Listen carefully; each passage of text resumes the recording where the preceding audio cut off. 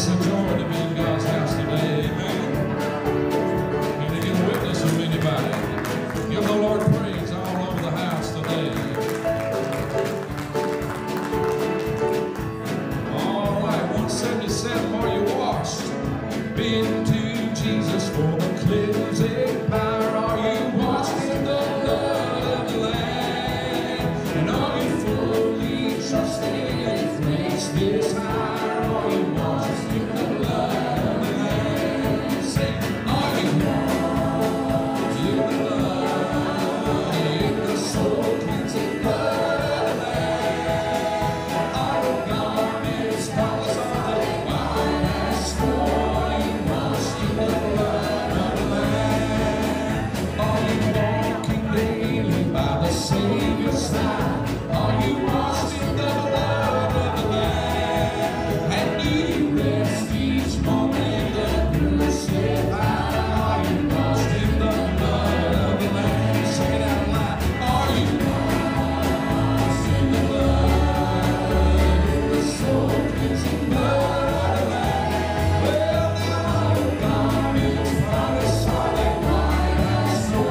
Are you washed in the blood of the Lamb? When the bridegroom comes, blue robes be white, purely white in the blood of the Lamb.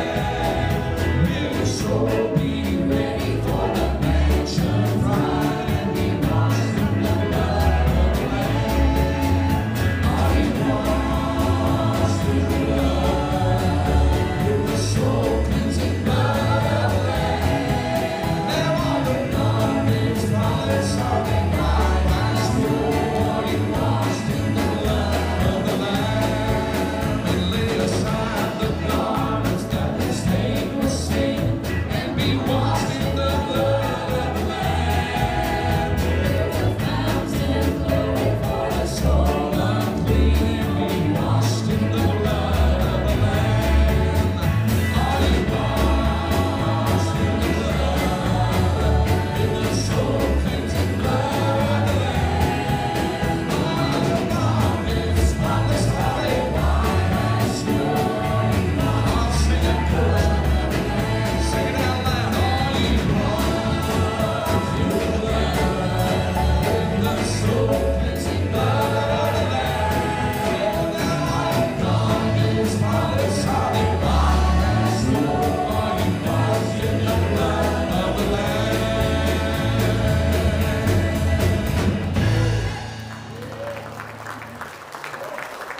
Are you washed? If you're washed in the blood, give the Lord another hand clap of praise. If you're washed in the blood of the Lamb. Father, Lord Jesus, we love you. We thank you for your goodness and your grace and mercy. Dear Father, we thank you for God just allowing us to be in the house of God today.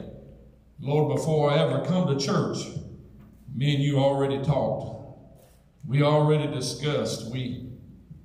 I worshiped you this morning long before I ever got to the house of God today. And what a precious time it was, just right there in the living room. It was so good, Lord. I didn't want to stop. Thank you, Lord, for touching me already today. Father, I pray, God, that you touch the rest of us that's under the sound of our voice. And Father, I pray, God, that you'd walk up and down the aisle and in and out of the pews.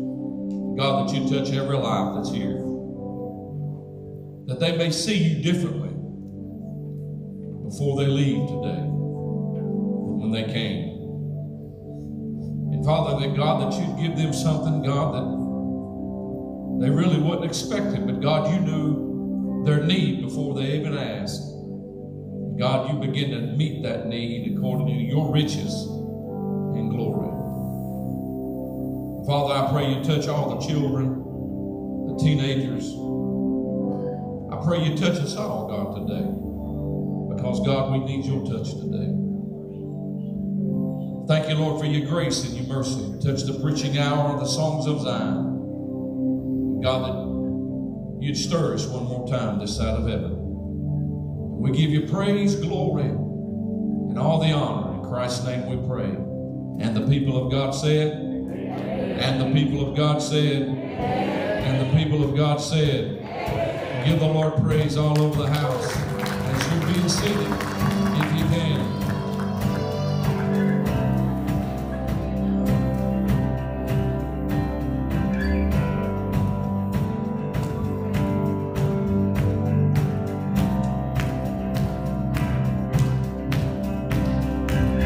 Who breaks the power of sin and darkness, whose love is mighty and so much stronger, the King of glory, the King above all kings, who shakes the whole earth in holy thunder and leaves us breathless and all in wonder, the King of glory, the King above all kings. This is amazing grace. This is a failing love, that you would take my place, that you would bear my cross.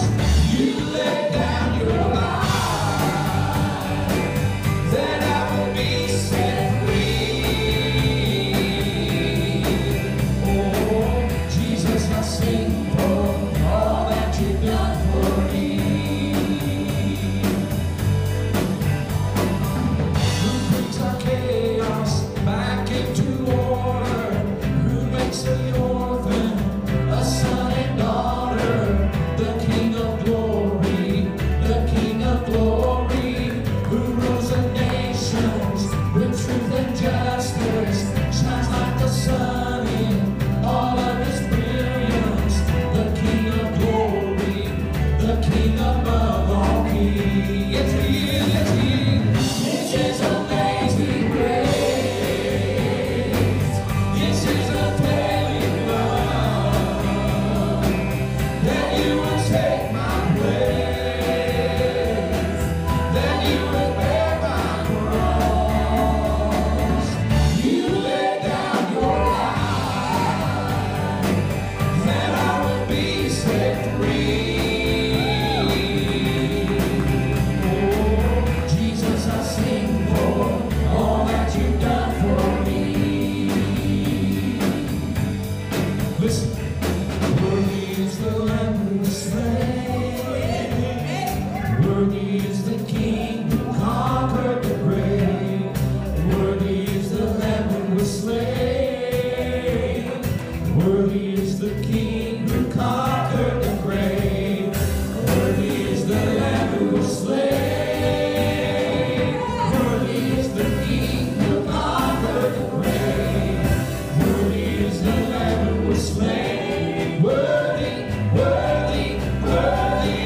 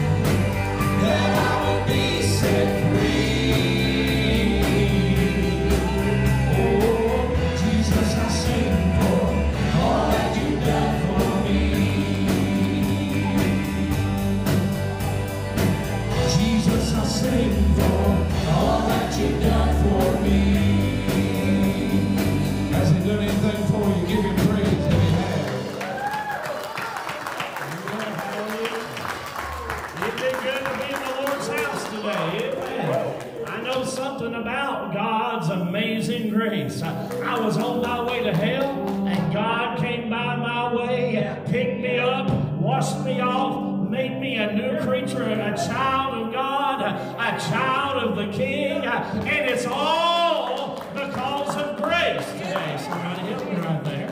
Praise the Lord. Let's go ahead and stand, if you will. We're going to have a time of fellowship. We've got some folk that are here, there, and everywhere. It's vacation season, but thank you all for coming today, and we look forward to it. Miss Midge and Miss Carolyn can testify to this truth, what I'm getting ready to tell you. I'll tell it like Jared Clower. It's a fact what I'm telling you with my hand up. There was a time that when it was vacation time, we just as well not had service because everybody was gone. And nobody was here. And we thank the Lord that God has given all of you folk that are here. You say, well, I'd rather be down at the coast myself. You ain't the only one, but here we are. We're going to worship God together. Amen. And so let's do that today. It's handshaking time, so they're going to play there, and I want you to go and tell somebody you're glad to see them in the Lord's house.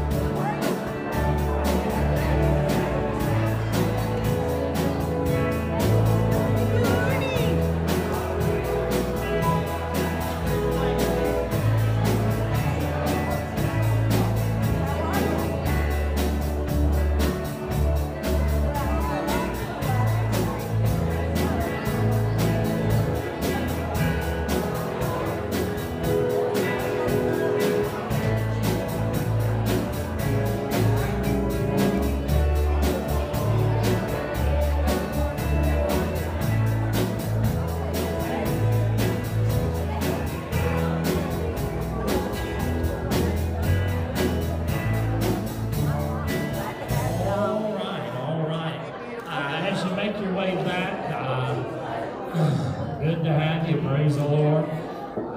Thank the good Lord for. I hope you had a good week. And I was thinking about a song, and I asked Miss Georgette to pick one, and so she picked this one, and I love this song. It brings great memories to me. The first time I ever heard it, I was in Bible college one night, and they sang this song, and we shouted and prayed and cried and wept and all that for a while. And I want you to listen to the words of this song. Let it speak to your heart.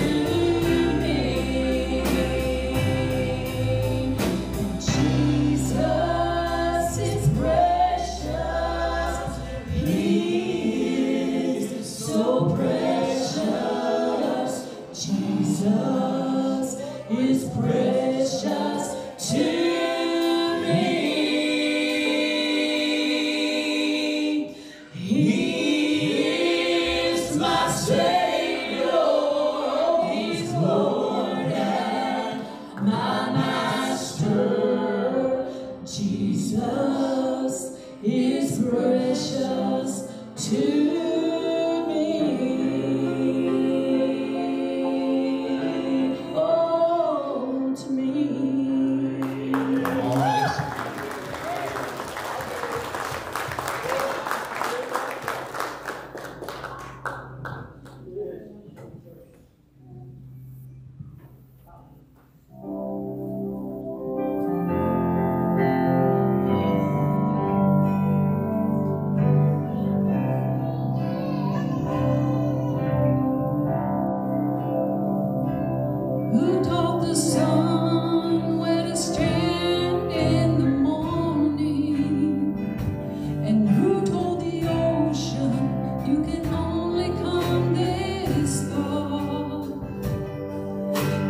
who show the moon where to hide till evening, whose words alone can catch a falling star. I know my Redeemer lives. I know my Redeemer lives. Let all creation testify. Life within me cries. I know my Redeemer. If you know that your Redeemer lives, stand to your feet. If you know He lives, stand to your feet. Things glorious. Oh yes. He runs to the weary, the worn and the weak. Oh, worship the King of The Kings. same gentle hands that hold me when I'm broken. Have you ever They been? conquer death to bring me victory. I know my Redeemer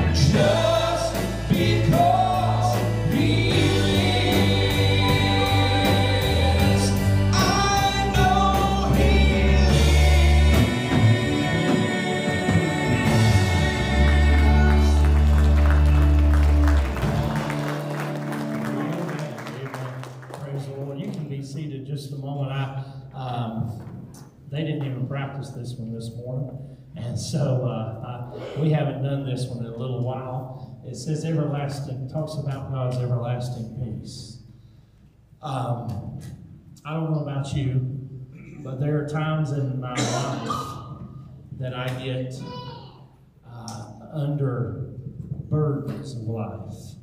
And the stress of it all seems like that it's so much that you don't know where to turn and what to do. But for the child of God, hallelujah, aren't you thankful that beyond all of it, on the other side of the storm clouds, we know our Savior, we know the sun, the S-O-N, is still shining. I'm glad that I can have peace when it doesn't make sense. I can have peace when everything around me is falling apart, because there's a God that has given me, that God that has given you everlasting peace. Listen while you sing.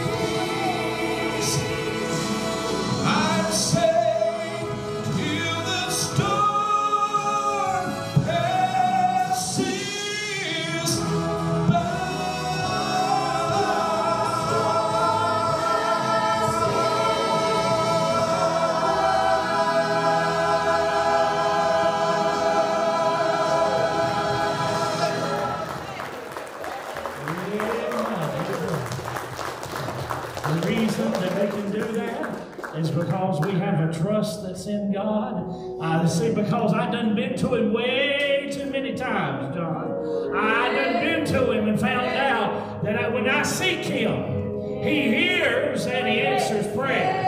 I'm glad, bless his name, when I'm low down and I don't see any way out, I'm glad my God is able to bring me out. My God is able to come through. The Bible said he delivers and he doth yet deliver. You hadn't run into the problem that he can't get you out of. Somebody needs to help me right there. If you believe in God. Preacher, I just want to say something. Go ahead.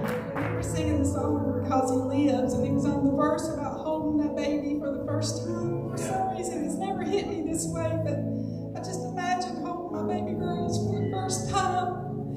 Precious. I held Lauren for the first time and Taylor for the first time. Just how in love I was, just how precious it was to me. And I remember just giving them over to God. And it don't matter what happens or where they're at, or I have that assurance and that peace, knowing that Jesus does live and that He's going to be with them for always and forever. Because I pray for them every day, and it's not like I'm not saying that they're in the wrong place or a bad place. I'm just saying that it's such a blessed assurance to know that Jesus is with them, that God's alive, and He gives them a chance for these uncertain days.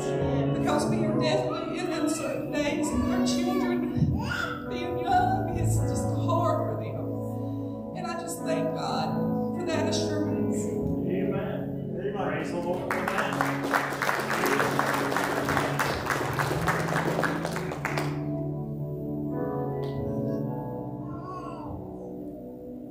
Blessed assurance, Jesus is mine.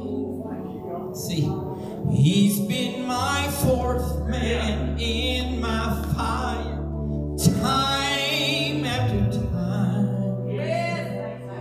Born of His Spirit, I'm washed in His blood. And what He did for me on Calvary was more than enough. I trust in God, my Savior, the one who will never fail. He will never fail.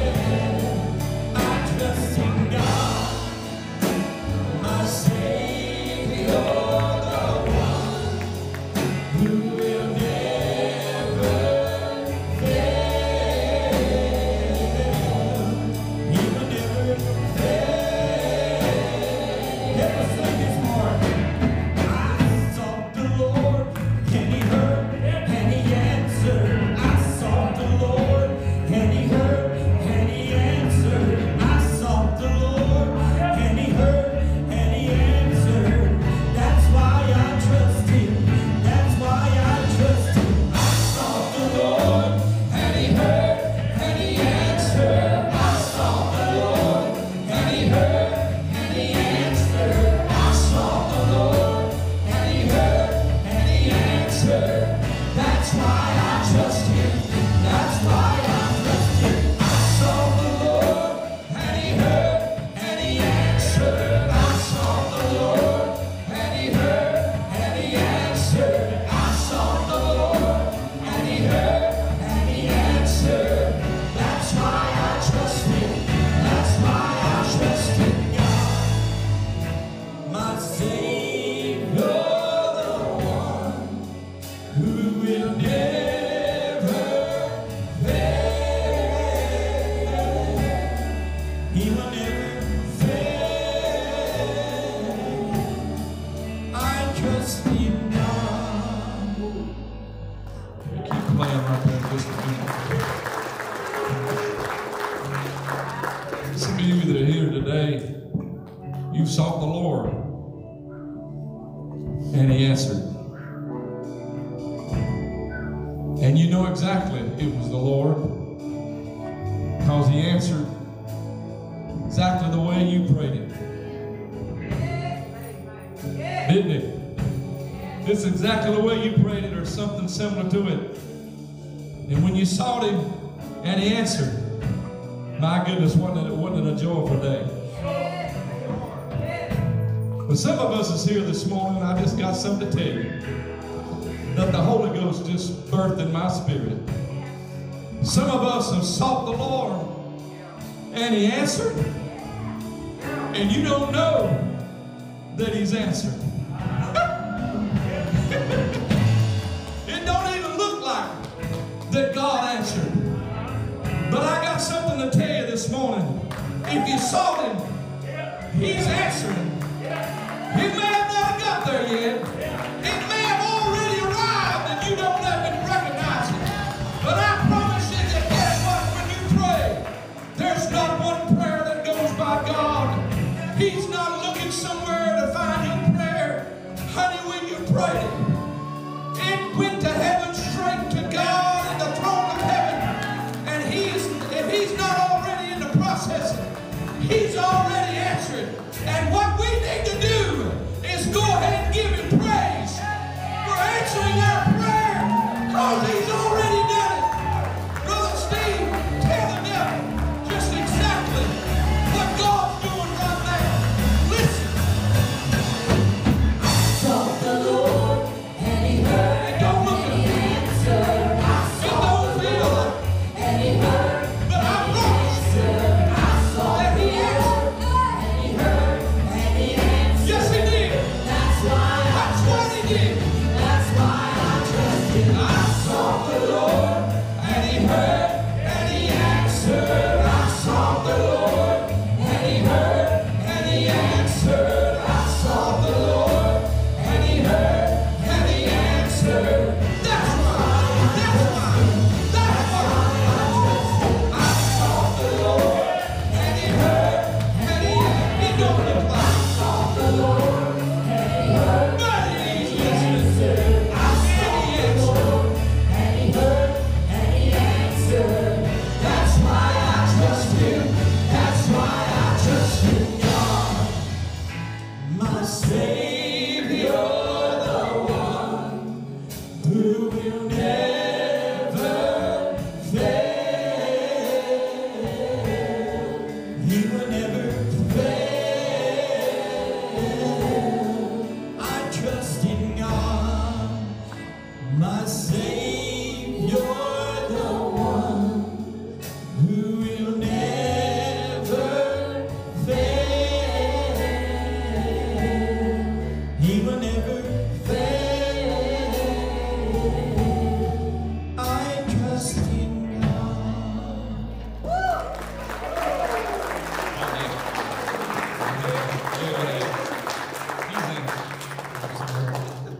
Isn't that good? He already answered. He's so good to us. I believe it's time for me to tell you what the Lord put in my heart this morning from the Word. Thank you. They did a wonderful job.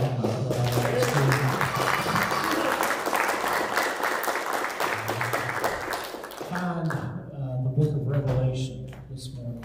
The book of Revelation, chapter number 3. And this sermon is going to be different than what you might expect, especially when I say Revelation chapter 3. You're probably already thinking about certain passages that we normally turn to. Miss Georgette's going to help the kids, so all the children that want to go to children's church, you can follow along there. Revelation chapter 3. I'm going to preach a message here. I guess it was last year now. I started preaching through the book of Revelation, and we're almost finished with that now. But I preached this chapter, but I did not preach this message. Someone once said it like this: the Bible is like a multifaceted diamond. It sparkles every way you turn. When you look at it, that's why it's good to study the Word. We are admonished to study the Word. Study to show thyself approved, a workman unto God that needeth not to be ashamed, rightly dividing the word of truth. When we read the Bible, I'm not going to ask you to raise your hand, but I want to ask you a question. How many of you have ever read the Bible through? How many of you make it a practice to do that regularly? I forget, Miss Mary might remember this number, but Miss Fraley told me how many times she had read the Bible through in her life. And Miss Fraley did not have an education. She had to quit school to take care of her younger brothers and sisters. There were a lot of words she did not understand. And she told me many times, she said, "Preacher, when I get to those words, I just stop. And I say, Lord, help me to understand what I need to understand. You give me what I need to understand." And no matter where you're at, I promise you this, God will give you what you need from His Word. And so I would encourage you. The Bible says this in Psalm 119. I think it's somewhere around 176, somewhere in there. It says something like this. It says, no, it's 105, Psalm 119 and 105. It says that, "Happy are they that love thy law, and nothing shall offend them."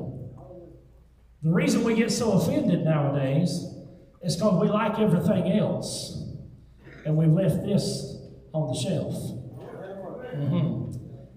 See, the thing about the Bible is it cuts going and it cuts coming. It's a two-edged sword. It'll cut you going and coming. And you say, "Well, preacher, I don't like to read the Bible because of that. I don't know about you, but I don't want to be who I've always been. I want the Bible to read me. I want when I walk away from it, I want to be different. I want to be changed." Somebody help me right there. That won't cost you nothing. That wasn't in the notes. Revelation 3 and verse number 1. "And the Bible said unto the angel of the church of Sardis, write, These things saith he that hath the 7 spirits of God, and the 7 stars. I know thy works, that thou hast a name, that thou livest, and art dead. Be watchful, and strengthen the things which remain, that are ready to die. For I have not found thy works perfect before God. Remember therefore how thou hast received and heard, and hold fast and repent." You know, that's a word we don't hear preached a whole lot in pulpits nowadays. Jesus said in Luke chapter 13 twice, verse 3 and verse 5, He said, "Except you repent, ye shall all likewise perish." I'm not here to give you a ear-tickling message. I'm not here to pat you on the back while you live in sin. Are we among God's people or not? I'm not here to make you feel good about going to hell. What I'm here to tell you is God calls us to repentance. God calls us to live holy and righteous before God in this present generation. Somebody else. Remember, therefore, how thou hast received and heard, and hold fast and repent. If therefore thou shalt not watch, I will come on thee as a thief, and thou shalt not know what hour I will come upon thee. Thou hast a few names, even in Sardis, which have not defiled their garments. And they shall walk with me in white, and for they are worthy. He that overcometh, the same shall be clothed in white raiment, and I will not blot out his name out of the book of life, but I will confess his name before my Father and before his angels. I want to call your attention back to verse number 2, where the Bible says that we are to be watchful and we are to strengthen the things that remain. Strengthen the things which remain. I want to preach around that idea for a little while. How can we strengthen the things that are about to die? Father, in Jesus' name, I pray, Lord, that you'd help us for the next little while. I pray, God, that you'd make preaching easy for us. I pray that, God, you would speak supernaturally, Lord God, from my lips to the, Lord God, to the ears of your people, Lord. I pray, God, that it won't be my words they hear, but it be your words that they hear. Oh, God, speak to us in this place. Change us, shake us. Lord God, may we walk away different and changed. We ask these things in Jesus' name, and God's people said, Amen. This morning, as we begin to look here in the book of Revelation, we read about this church, the church at Sardis. And the church at Sardis, I don't have to go back to what we went through as we preached through this, but the church of Sardis was a real church. However, it also was a representation of churches like this. It was a church, it was a representation of a time frame like this. So many people believe that this time frame that Sardis would represent is the time frame from about the time of the Reformers up through the church at Philadelphia. The next church that you read about is the church at Philadelphia. And there are great things that happen in that church and through that church. But Sardis had a name that it was alive, but yet it was dead. It had been around for centuries. It had been around for a long time. And there was a lot of things that God used to do there, that used to happen there, that used to take place there. And now everybody looks at it on the outside, and on the outside it looks great, it looks fine, but on the inside, Jesus said, it's dead. Every church that you run by and drive by that has got the doors closed up, the windows boarded up, they didn't plan to end that way. They didn't plan for that to be the end of their ministry. No. They had dreams. They had plans. They had a vision for the future. But somewhere, somehow, they died. Oh, they might have still had a building. They may have still been running programs, still taking an offering, still singing songs, still have a preacher stand before a pulpit, but they were dead. That is one thing, Brother Robert, as a pastor, that scares me to death, is that we would run through the motions, that we would just assume, like Samson did. We go out and shake ourselves, assuming, presuming that God would be on us. And the Bible said Samson wist not that the Lord had departed from him. God help us as the church in 2024 to be alive like we advertise that we are. Yes. We don't need a church full of dead people, dead men's bones. What we need are some people that are alive in Christ. What we need is an army, as Ezekiel called that army of dry bones. to get up and live. Hey, I say, we as the church in this community, we as the church on this corner ought to be the best thing going on. We're alive.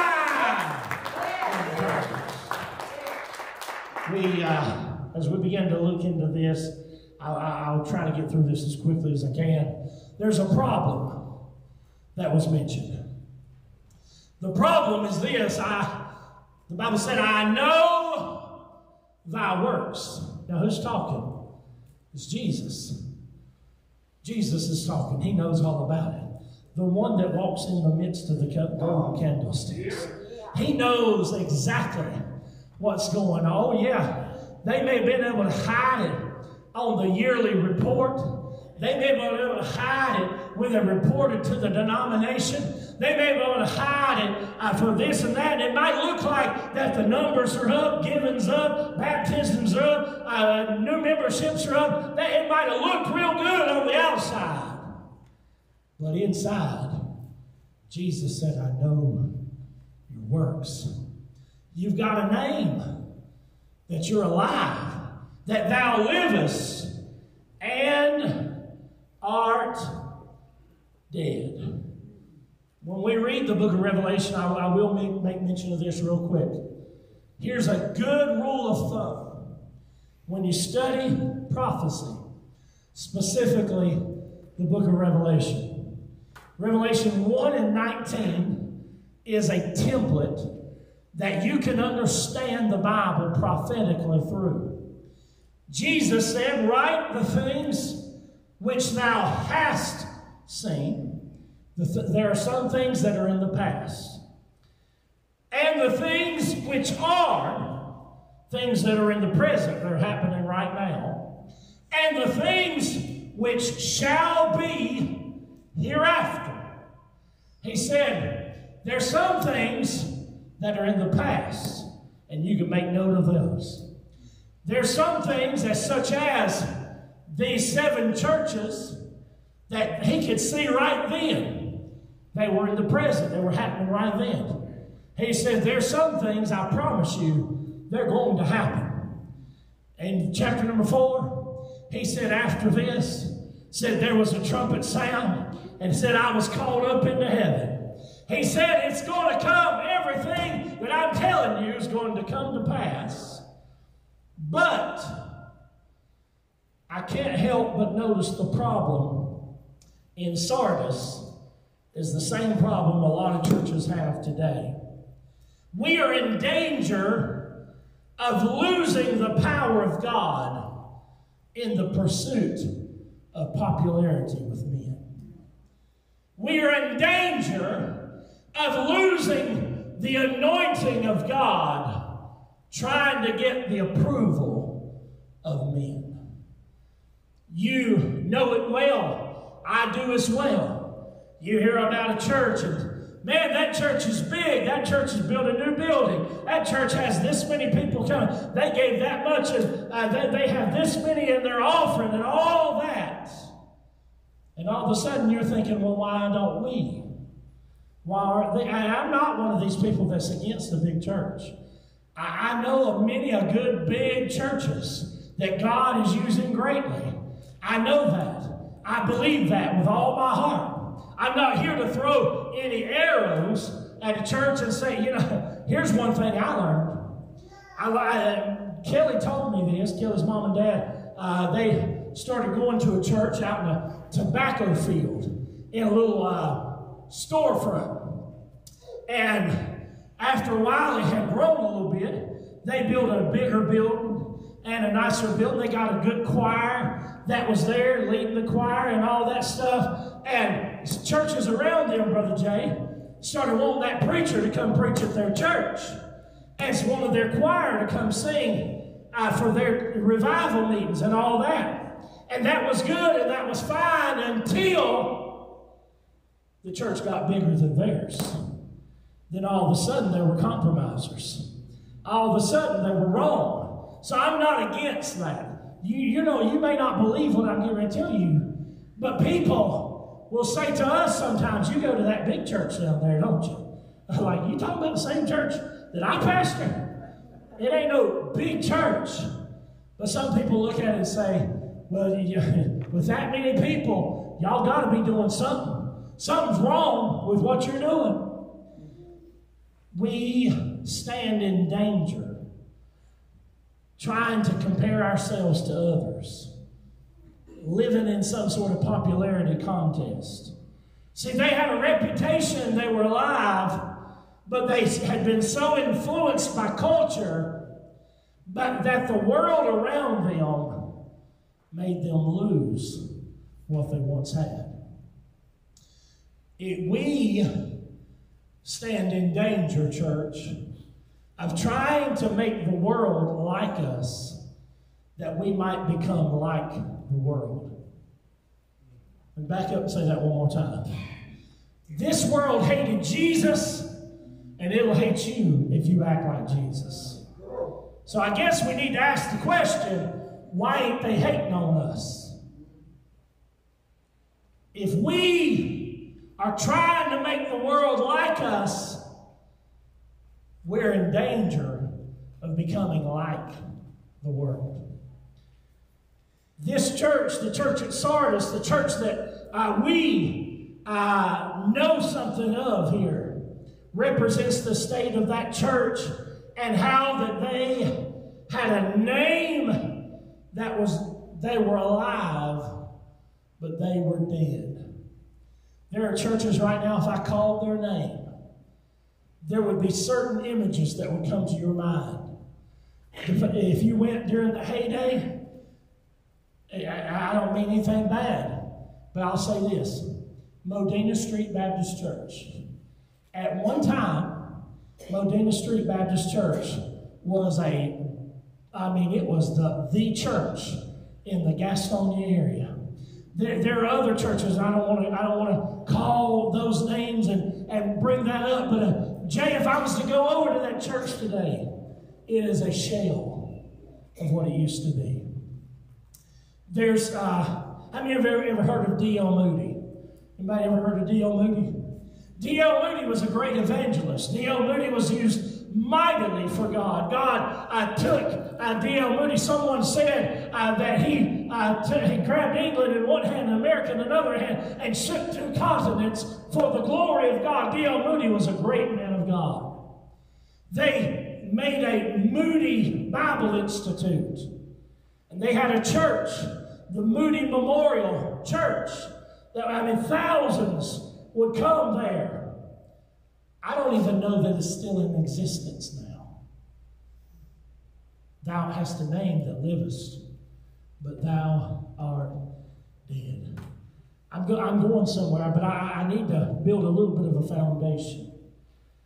The problem is that God sees that there's deadness. The prescription is this. He said, be watchful. Strengthen the things which remain, that be ready to die. For I have not found thy works perfect before God. Remember, therefore, how thou hast received and heard, and hold fast, and repent. So we see that Jesus gives a prescription of what needs to happen. One of the things that he mentions is this. He said, strengthen the things which remain. The things that are still hanging around. The things that have not left. It's so easy for you and I to get our focus on what has left. Or maybe I can say it more plain. Who has left in your life? Everybody that walked out.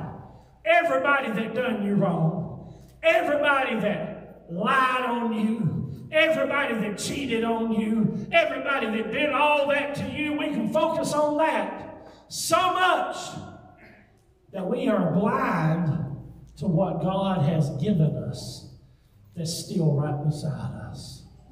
There was a remnant. Remember in John chapter 6, probably the longest chapter in the book of John. Down around verse number 66, it said that many walked away from Jesus when he started preaching a hard message. They followed him for the loaves. They followed him for the fishes. But when Jesus really got to preaching and teaching how life as a Christian ought to be, said from that time forward, many left him. And here's something that was interesting to me, Jay. Jesus did not go after them. Jesus not one time ran after them. He looked at the disciples that were left and he asked the question, will you also go away? I like, Peter had a lot of bad things that he said in his life. Peter was a lot like a lot of us. If he said it, before he even thought about it, it came out. But I like what Peter said right there. He said, Lord, to whom shall we go? For thou hast the words of eternal life.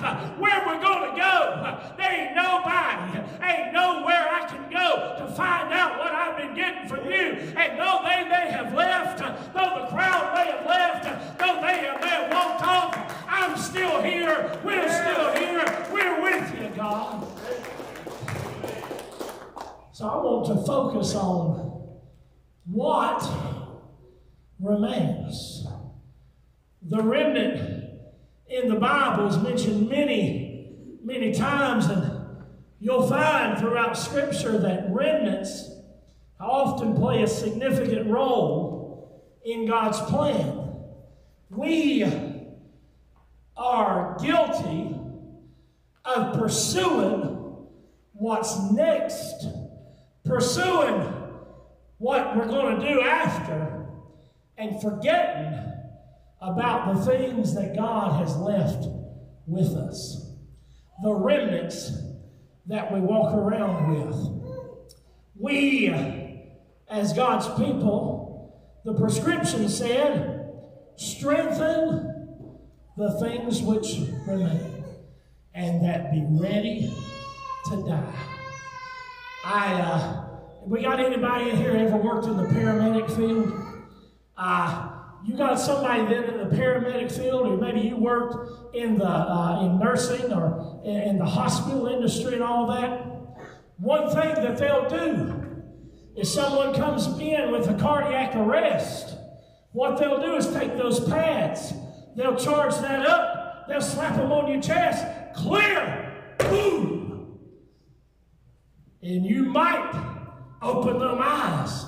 If you don't, you know what they'll do? Clear, boom, hit you again. Strengthen the things which remain, that be ready to die. God's telling us, if you see them and they look like they're on life support, let's go ahead and strengthen them. Don't kick them while they're down. Don't spit on them and fuss at them and say, well, you're getting what you deserve. You knew it was going to happen. Don't you reckon they know that? Yes. They don't need to, for you, Mr. Know-it-all, Miss Know-it-all, to tell them what they already know. Oh, yeah. What they need is somebody that'll pick them up and help them get on the horse and help them get to the house. We often pursue the next thing. There for a little while in my ministry, I was discouraged on the speed at which the Lord was growing the church. Because I had forgotten what the Bible said that He would add to the church. It was His job. And I looked at it and I thought, well, I ought to be doing something. I ought to do something to make this happen. And Miss Violet, I'll tell you, that's something that I struggle with. because I always want to put my hand to it and make something happen. But I'm learning. God told me, you fill the pulpit, and I can fill the pews. I can give you people that are hungry if you'll give them something to eat.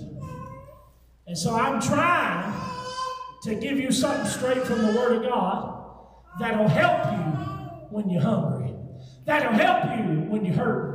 That'll help you when you're hopeless. That'll help you when everybody else has walked out on you. I'm trying to tell you, there's a God that loves you. There's a God that has not given up on you. There's a God that will bring you in. Somebody help me right there.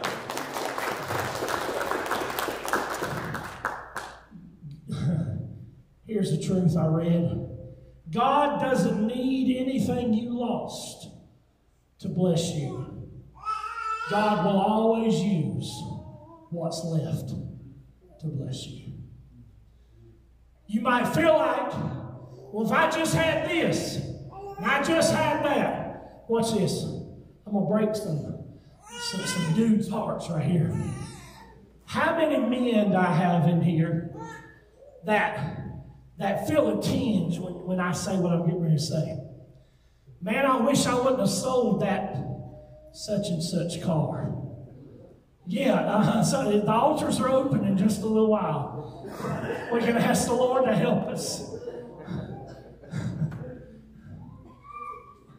It don't have to be men, yeah. Hallelujah. There's something about it that we think the thing that we lost, everything would be better if we had that back. But God don't need that 67 Chevelle. God don't need, well, yeah, we're going to witness right in the building right now. Hey. God don't need what you lost. God can use what's left.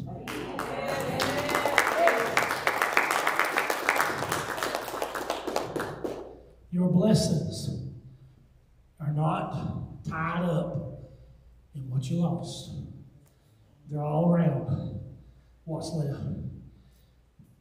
The other day, my wife and I were sitting in my little office there at the house, and I looked at her because it just dawned on me this, Jay. My youngest daughter, she's soon to be 12 years old, and usually around here, they enter into our youth ministry, our teen ministry part, going into 6th grade. So you got 6th grade through 12th grade. And it dawned on me, my oldest is getting ready to turn 17. And 2 years, she won't be in the teen part of youth camp anymore. She'll be going to the young adults. And I don't mind telling you, me and my wife just cried a little bit over that. She might be, I ain't going to look at her, she'll be crying right now. But in 2021, 2020 happened, everything shut down.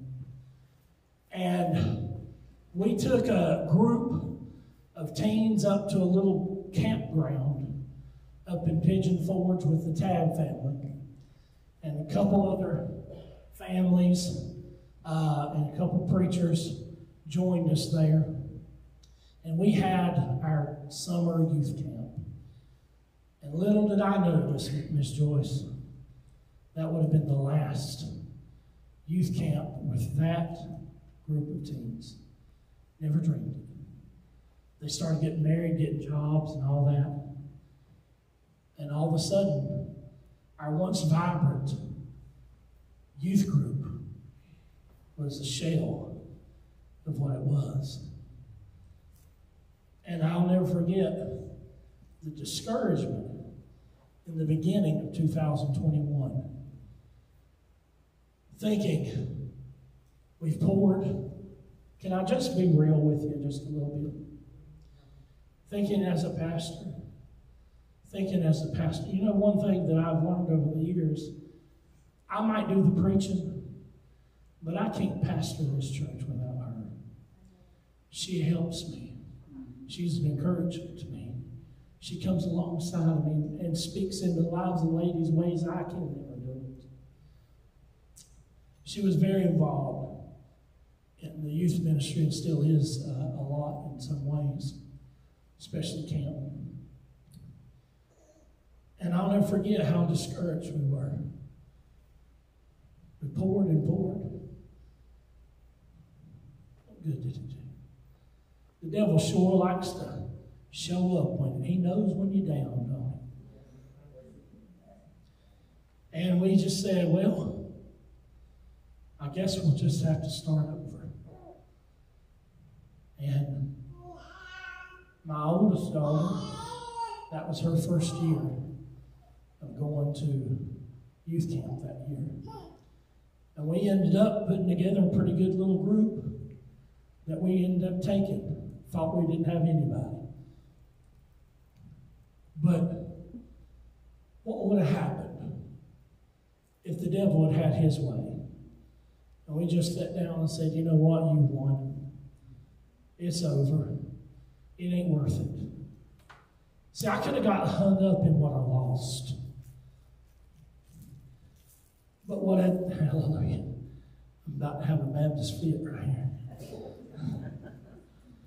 What I didn't realize is the blessing in what was left.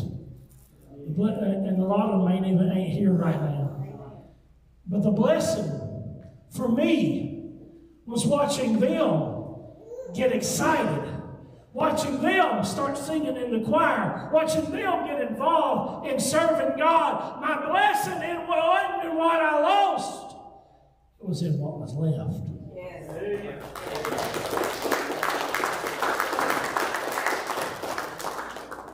You say, well, preacher, I'm past that time frame now. I'm not living in that reality now. But you are. It might be a different phase. It may be a different season. But the devil's trying to get you to focus on what you lost. And you're not looking at what you got left. Because your blessings are going to come from what's left. Jesus used the 12. It wasn't the crowd. It was the 12. Specifically the 11. Because one of them was a devil. And he didn't get caught up on who left him, who walked out on him. He said, I strengthen the things that remain. I want you to stand with me. I'll mention this as she comes. When the Bible then says in verse number 4, thou hast a few names even in Sardis, which have not defiled their garments. They shall walk with me in white, for they are worthy. He that overcometh, the same shall be clothed in white raiment. He said, I will not blot out his name out of the book of life. I'll confess his name before my Father and before his angels. There's a promise that God has for you and me. He said there's a few names that are left. Whenever Elijah had to go up against the prophets of Baal, and Elijah had to go up against Jezebel one more time, he got down on himself, said, I'm doing it all by myself. Ain't nobody helping me. And God said, there's 7,000 that have not bowed their knee. There's 7,000 that are still standing. Don't you dare focus on everybody that walked out and forget about who's standing within. Who's right beside you. Here's what I want us to do. How many of us will come around and say, God, I want to thank you for what's left. Here we come. God, I want to thank you for what you have done for me. Oh, I've been guilty of looking at what I lost, looking at what I used to do, what I can't do no more, what I used to have, what I don't have, how things used to be, and they ain't. But God, I've got so much left. There's so much left. I want to tell you, thank you. Thank you for the things that remain. Thank you for the things that still are. God, you blessed me with what was. But Lord, I'm still blessed in what is. While these are praying, maybe you're here this morning to say, Preacher, I'm a lot like you. I have become overcome with those things sometimes. And I just need for God to help me out of where I'm in. There's my hand, preacher. We're going to pray for you. I won't come to you and embarrass you, but I do want to pray for you. Preacher, I'm going through an awful tough season right now. I know God's good. I know He's able. Lord, would you help me? Here's my hand. We see those. Thank you for your honesty. Maybe you're here this morning and say, Preacher, I'm not 100% sure if I were to die right now, if Jesus comes back, I do not know without a doubt that I'm going to heaven. I do not know without a doubt that heaven will be my home. I can't tell you that I've been born again and I know it. Heads are bowed, eyes are closed. Here's my hand, preacher. I do not know for sure that I'm ready to meet Christ like I am. Would you pray for me? Is there anyone like that? Here's my hand. Put it up. Put it right back down. Just be honest with the Lord. I will not embarrass you. I will pray for you. I believe God with you. Here's my hand, preacher. Would you pray for me? Would you pray that God does a work in my life? I'm not ready to meet Him, but I need to be. But I want to be. Here's my hand. Heads are bowed, eyes are closed. No one's looking around. Many years ago, someone prayed a prayer like this with me. It was not what I said, but it was what God heard through a repentant heart. When I called on Him, He changed my life. I'm going to pray a prayer like that. If God's dealing with you and God's drawing you, don't you dare leave this place like you came. Let God do a work in your life. How can I do that, preacher? Pray with me. Dear Jesus, I'm a sinner. I've failed, I've messed up, I've done wrong. I know it, and you know it. And God, just like this church, it had a name that was alive, but it was dead. Lord, I might seem happy. I might put on the outward appearance of happy. But Lord, I'm dead on the inside. I'm hurting on the inside. I need help on the inside. Dear Jesus, save me. Wash me in your blood. Make me new, make me whole. Thank you, Jesus, for what you did for me. Thank you for dying for me, forgiving me, coming to my heart and save me. Heads are bowed, eyes are closed. If you prayed a prayer like that and you meant it in your heart, won't you throw your hand up, preacher? I prayed that prayer and I asked God to save me this morning. I asked the Lord to be my Savior right here where I am. Here's my hand. I won't embarrass you. I won't call you out. But I sure will rejoice what God has done in your life. Is there anybody like that? Lord, I tried to do what you asked me to do, say what you wanted me to say. Lord, I pray, God, for these that you're dealing with, I pray, God, you'd continue to do that, draw them to yourself, that they may be born again, changed, saved, before it's too late. Thank you, Jesus, for helping us. Thank you, God, for meeting with us today. We ask these things in Jesus' name.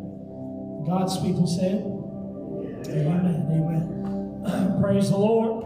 Well, let me make just a couple of announcements before we leave. One, we need workers, Vacation Bible School workers. If you can help, even if you can't help all, it is just 3 nights in August 5, 6, and 7, Monday through Wednesday, the first week of August there. If you can't help all 3 nights, if you can help 1 night or 2 nights, go by there. Kelly, if you will, go back there, and she's going to help you answer any questions that you may have about what position does this, that, or the other. That'll be out there in the foyer. Also, Pam, hold that up. If you got one of those forms to fill out for a rise, if you can. All right. If you can fill out if you filled out one of those forms already, if you can get it to Pam, I've got to have those as soon as possible. And so I handed those out. If you didn't get one, she's got blanks as well. And so I need to get those back. Hopefully before you leave today would be great if you take time to do that. Also, Miss Midge, we need to get those chicken buckets. Praise God. That's what we need. We just came up with a need in Arise, and some of you have been giving toward and bringing snacks and drinks, and you can certainly still do that. Some of you already done that. Thank you. We're going to carry those up with us. But there's been some problems with the prices of groceries. If you go to the grocery store, you know something about that, all right? So things cost more this year than they did last year, and I'll just own up to it. I probably should have put a higher fee on the Rise as a whole than I did, but I didn't expect the prices would change so much and it would be so drastic. But it is, and so we need to cover that. We also have one kid that we are working with right now that had been working toward getting to go to Rise, and something happened and they didn't look like they were going to get to go. Now it looks like things have turned around, and they look like they are going to get to go, and we need to help cover that expense for that. And so if you could help when you give in those buckets out there, that'll help do that. When you go to the plates, that's a regular tithe and offering. Y'all know the drill. You see the chicken bucket, that means kids are hungry. Amen. That's what you think of when you look at it. Little kids is hungry and they need chicken. Hallelujah. You look at it and say, my preacher's hungry and he needs chicken. Amen. And you say, well, you can do without chicken. Oh, Lord help you. Let me make mention of this. Next week, actually today, marked 10 years that I had called Brother Robert Fraley and asked him about helping us. We went an extra night in revival back in 2014. And I said, why don't you come and help us? And he did. And it wasn't long after that God worked things out and put him here. And he's been with us pretty much for 10 years since then. And in today's church climate, a pastor being in the church 10 years is a long time. Somebody working in youth ministry, music ministry, all that, for that amount of time, that's really amazing, and we want to bless him. So next week we're going to have a special offering, and if you can give cards. I tell you what means a lot to me. When somebody takes time and writes in a card. I mean, and not just write your name. Take time and write something. Brother Fraley, you were such a blessing to me during this time in my life, whatever. I promise you, he'll keep that. He got a little drawer somewhere he's going to put that in. And whenever the devil jumps on him, because the devil jumps on him, amen, he's going to pull them cards out. And he's going to read that and say, praise God. I might not have made a difference in every life, but I made a difference in that one. God help me. Amen. Jay, I want you to pray for us. Pray over the offering as we leave.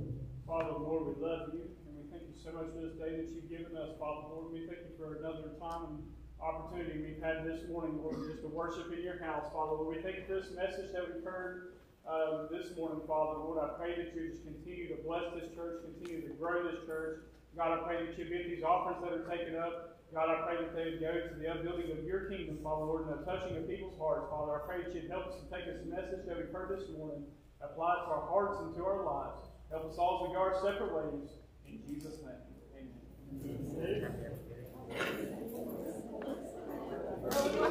amen.